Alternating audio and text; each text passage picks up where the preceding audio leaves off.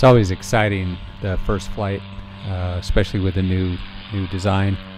And a lot of hard work went into this, and right at the end of the day, beautiful takeoff.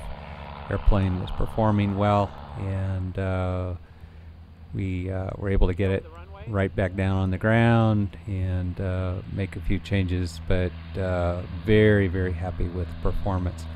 The Sportsman is an extremely good platform for this type of transition to drivable, and as you can see, the aircraft doesn't give up any of its capability, although we have added some weight.